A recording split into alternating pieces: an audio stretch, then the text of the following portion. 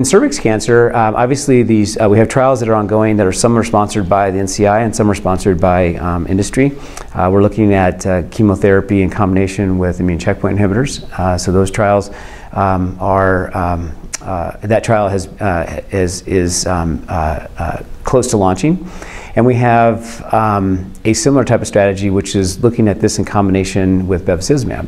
So as I mentioned, that chemotherapy plus bevacizumab is already approved, and so adding an immune checkpoint, a PD-L1 inhibitor, in this case atezolizumab, is another trial which is ongoing to hopefully move that needle as well. So lots and lots of phase 3 work, which is super exciting.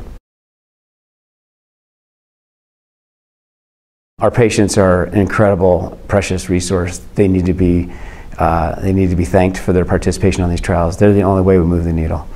I think that investigators in this space have passion to want to move the needle, but knowing that we don't have unlimited resources, we need to get smart about how we do the trials, and we need to try to accrue them. So we're having more and more opportunities, and we're getting better at writing our trials, but we want to have a broader participation and to develop the future investigators and to keep the clinical questions coming.